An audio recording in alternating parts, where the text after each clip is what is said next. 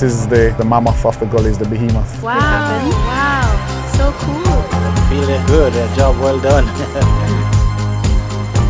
Euphoric, ecstatic, accomplished. This is such a moment. It's like a movie. Nice.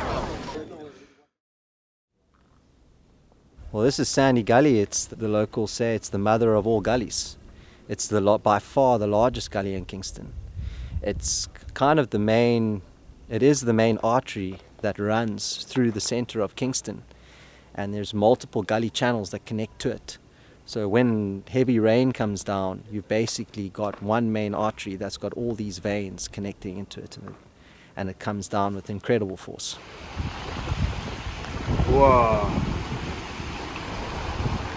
This is by far the most amount of trash that goes into the Kingston Harbour. So if we can close the tap on Sandy Gully, we're really going to see a difference in the Kingston Harbour. We have a problem with the trash, the mud, sewage water, all kind of factory water coming in here. So for years, we usually have turtle, lobster, all type of fish, snapper, any fish you think out on the front, they're always inside here. And now we have no fish. You know, it's all about rubbish, garbage, pay rough going, no food, nothing going.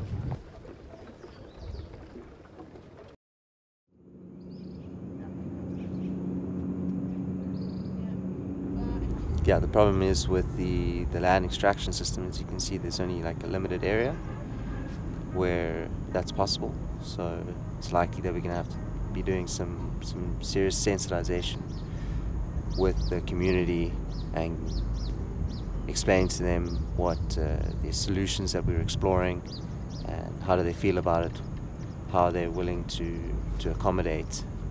Yeah. But it's going to be challenging. But we need to talk to these guys. They're here for like 33 years, so from the gully, come all the way down, the whole thing clogged. It used to be like a beach. Used to have shells, everything down that side there. We used to swim down there, touch the other side, swim back across. But, you know, long stem every time it rain, everything come down from uptown. Plus, you know, we have proper garbage system, the dumping, you know, mangrove grow over. The front there, used to just go there and fish. Now the whole thing bushy, you know, as you can see. So it's good, you know, they're taking the time out to do everything they do now and approach it from the standpoint they're approaching it from, and see if we can rectify the situation for the long term. Well, we're going further up the gully because we've never been up this far. So we're going into uncharted territory right now, which is exciting. Yeah, behind the train line, that's the beginning of the gully, going up. Massive work needs to be done in there because the gully turn a jungle now. Yeah. Yeah. Of course, we do the research that is fully data driven, but the data that we get from speaking to the locals that have been living by the gully for 20-30 years, that kind of knowledge, that's true, that's factual. They're able to explain to you how it behaves. So yes, data, you can see trends and you can analyze it, but it can sometimes be quite subjective in terms of how you're looking at it. But when you're speaking to someone that has really seen how the gully behaves, that's the kind of knowledge that we need. All this used to be neighbors hanging out in between those creases there, fishing.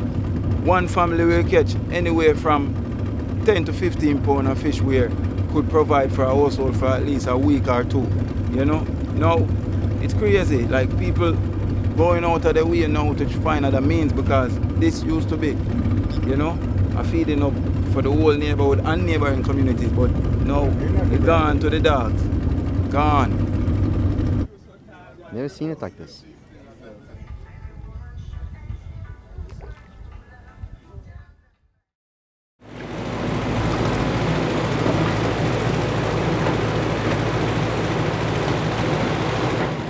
So today is a big day for us to ensure that the anchors are successfully installed so that we can begin the connection of the booms tomorrow. If this is the anchor plates, The anchor plate is dropped somewhere in the middle, and then we give it an angle by resting it at the back of the trench, and then the chains are laid out all the way until the end, and this will give the whole holding power with all the ground that's then dumped on top, and it gives all the resistance we need. We aim for the current tech, but also future improvements, potential improvements. So we aim for 100 metric tons of holding capacity on both anchors. That's perfect.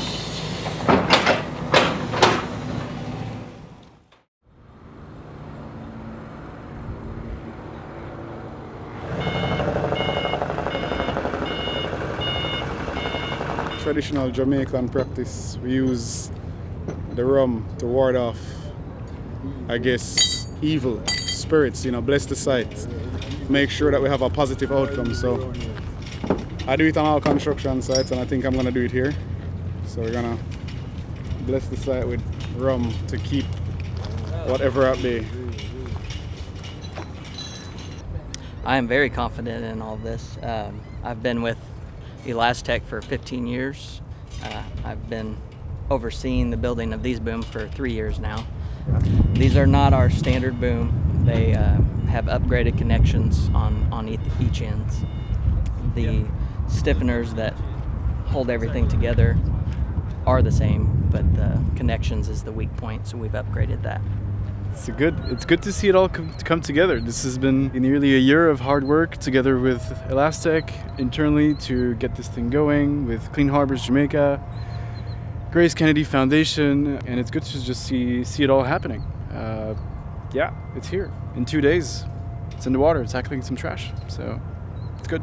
I think we're doing a really good job. Mind you, this barrier is 260 meters long, so that's 44 elements that need to go in the water, and we're gonna do it in under a week. So indeed, these are big, massive elements that weigh over 100 kilograms each, and they're 6 meters long. So it takes time, effort to maneuver these around. There's quite a lot of bolts to remove, replace, a lot of flexible, heavy parts between the booms.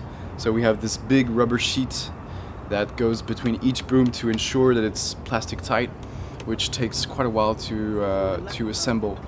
Of course, without Clean Harbours Jamaica, without GraceKennedy Foundation, we wouldn't be here installing the biggest barrier to date in Jamaica. And it's been crazy to see all the enthusiasm around the project from the locals, because you have locals, pitching in daily and asking if they can help, and actually helping on the ground and getting their hands dirty, quite literally, to fasten the barrier in place and secure it on location. So I think it's receiving great enthusiasm, and people are quite thrilled, I think. I think for the communities, it has been a very great experience for them to be a part. So it's not just about seeing a project being deployed in your community, but being able to interact with the project on a tangible level. They've been involved each step of the way with us. We've had fisher folk helping, regular guys from the community, especially here in Sandy Gully. Everybody has gotten involved. I think it means a lot more to them than people are, take on. They really feel like they're a part of this, and they love the experience. You see the kids running to see exactly what's going on. Everybody's curious, what's this thing gonna really do? Because we've done installations in other communities, we have it in other gullies, other barriers set up. But this one is gonna be different. This one is gonna be, I think, the game changer on the island. When this one is done, it's gonna really showcase just how excellent this project has been thus far.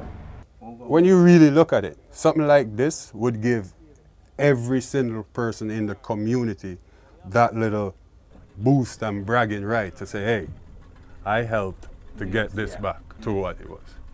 It's been a fun show. We're hoping to see the result at the end. That's what we're looking forward to, this final installation, seeing these booms in the water, getting a nice catch from the gully, showing the world and Jamaica exactly what these booms were designed for and what the project is about. This is as I've stated before, the mammoth of the gullies, the behemoth, Sandy Gully. So pretty excited to see what it does.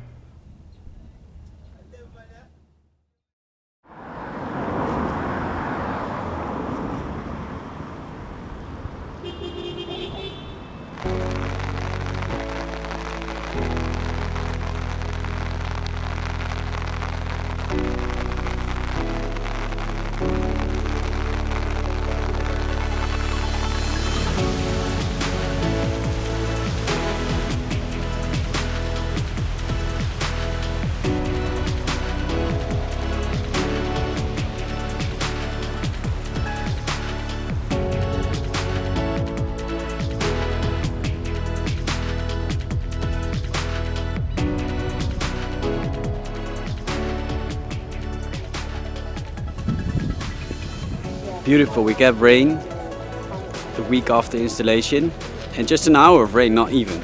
Maybe up in the mountain there was more, but it's a golden hour. 260-meter barrier, stopping at least 10 fridges and a shitload of bottles and other trash. It's unreal. It's unreal.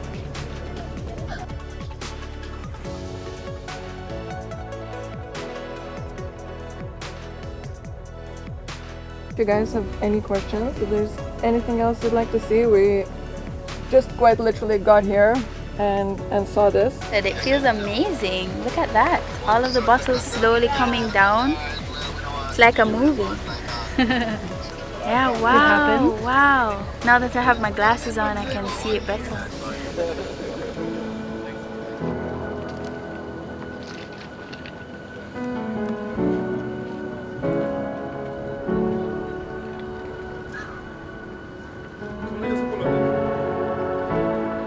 Wow.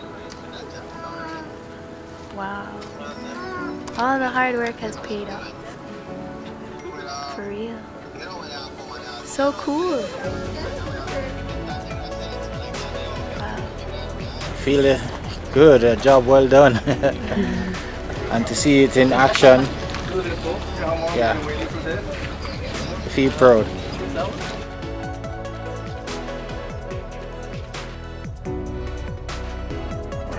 So yeah, are you baptizing an Interceptor for the first time today, or for the first time ever?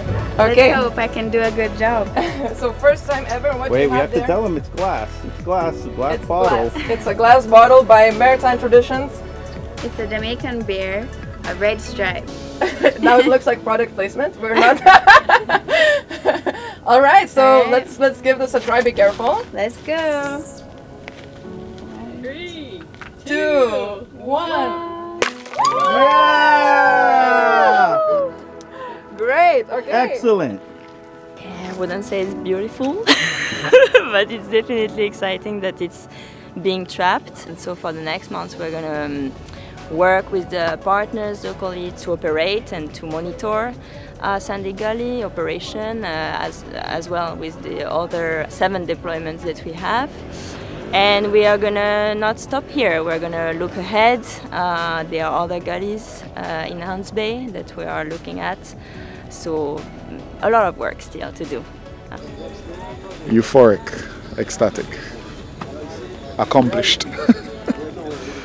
Not sure of any other words to give you right now. I'm just really happy to see the outcome of the hard work that we put in. It's an amazing feat to actually have the barrier in place to catch all this waste. It really highlights to us what the problem is, and this barrier is just a great indication of what solid teamwork can get done. We've done a great thing here, and I look forward to better things to come.